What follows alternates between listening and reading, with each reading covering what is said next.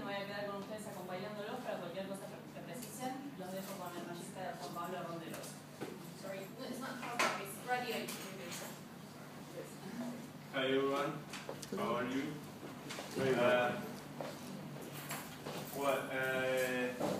They told me to present myself. I was a former student here in La Plata, in this school. Then when I graduated, I began to teach here, and actually I'm a professor of a seminar of macroeconomics for business. Okay. Also, I'm the manager of the Department of Economics of Deloitte, Argentina.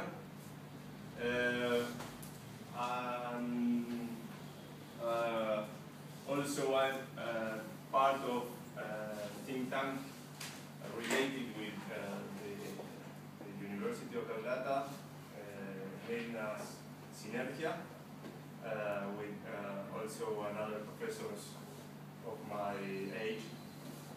We are 8 professors of this house, and we integrate that think tank of macroeconomic and financial studies. The idea of this part of the meeting is to try to explain you the Argentine economy. I don't know how much you know about the Argentine economy, but as any emerging market economy is a kind of mess.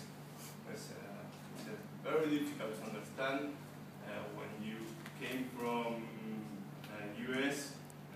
The problems you have today in US are very big problem for you, but are small problem for us. Okay, you have all the tools to manage the crisis. Then the problem is that you don't use the tools, but that's a political problem and not economic, the available problem. Okay, you have the tools.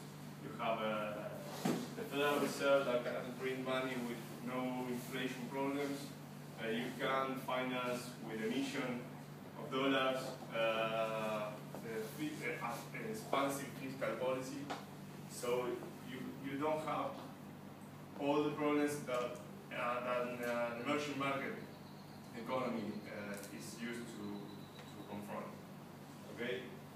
So I usually start with 2 slides to show you a brief of the economic history of Argentina. Okay, so you have a big picture of why we are here and what are our problems. Okay?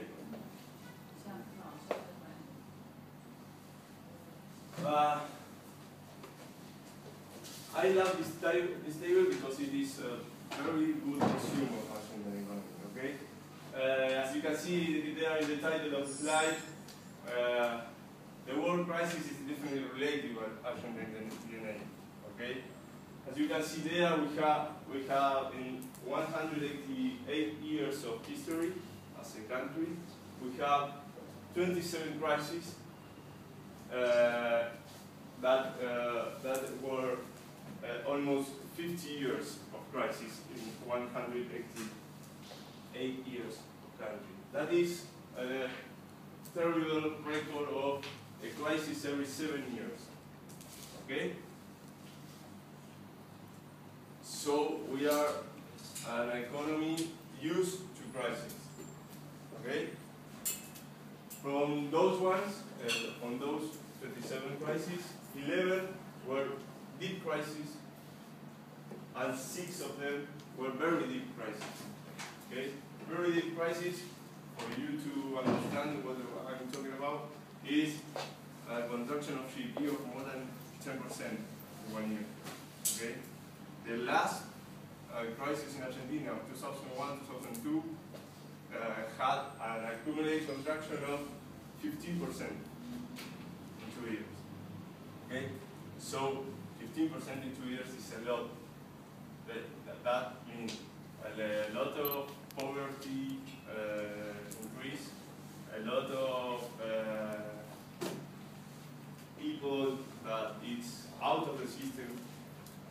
and it's very difficult to recover, not the economy, not the economic growth, but yes, the social problems of the crisis.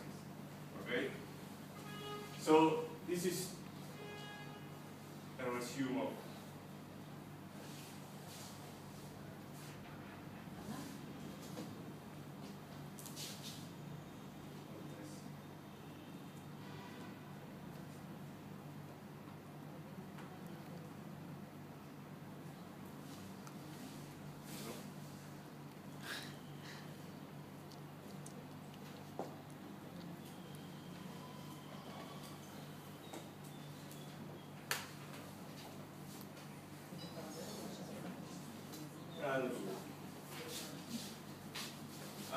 this is another graph I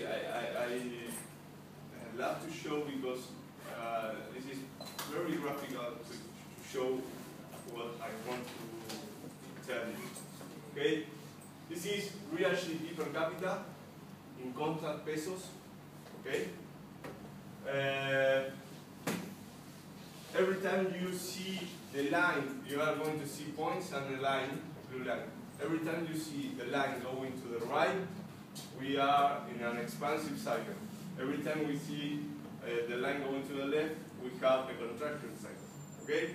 So let's see. This is our real GDP per capita in 1981. Okay?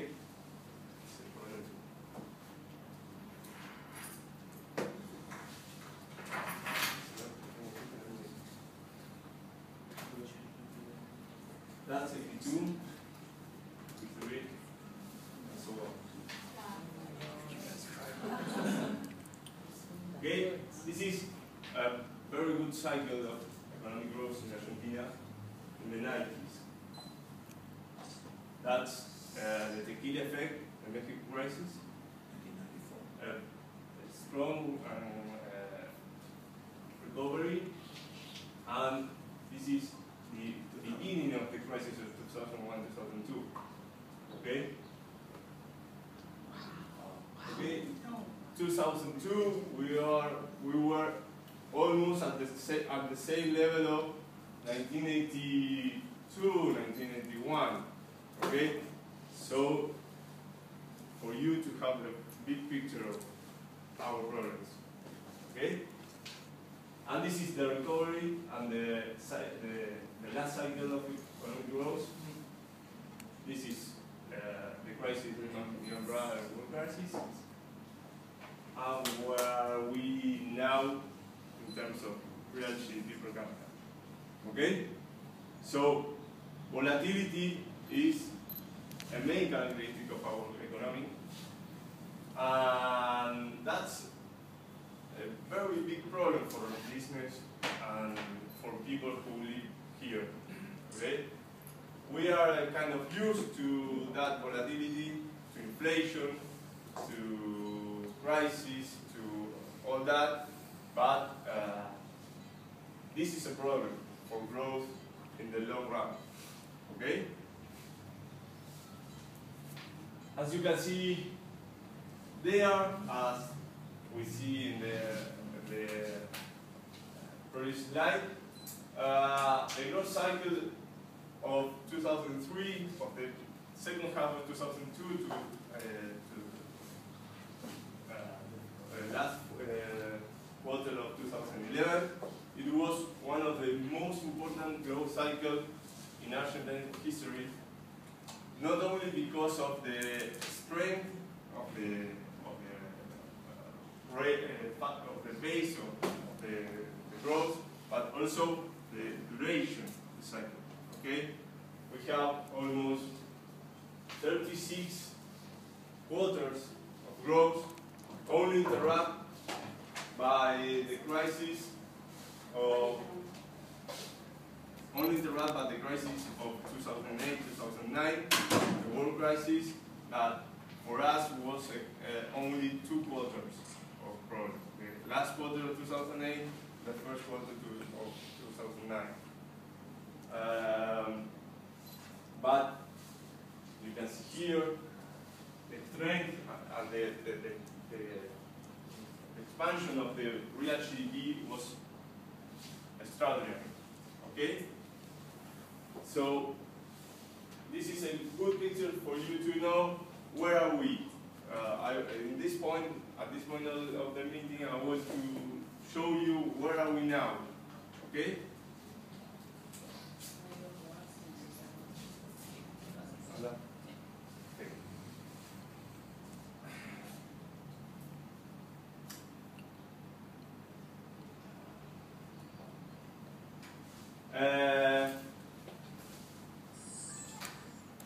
The problem is that since the first half of last year, we have a tendency to deceleration of the economy, economic growth.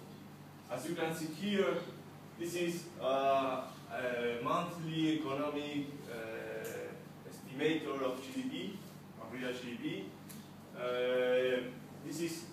These are non-official numbers.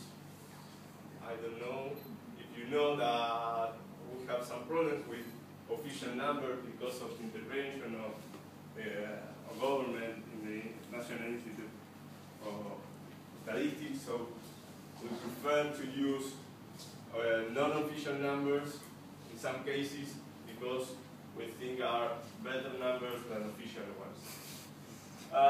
This is a whole economic activity indicator, and this is an industrial production indicator. Okay, also non-official. In the case of economic activity, we have this deceleration, very important deceleration. Don't see to this number because those numbers are because of the recovery of the economy after the shock of the global crisis. But these numbers are very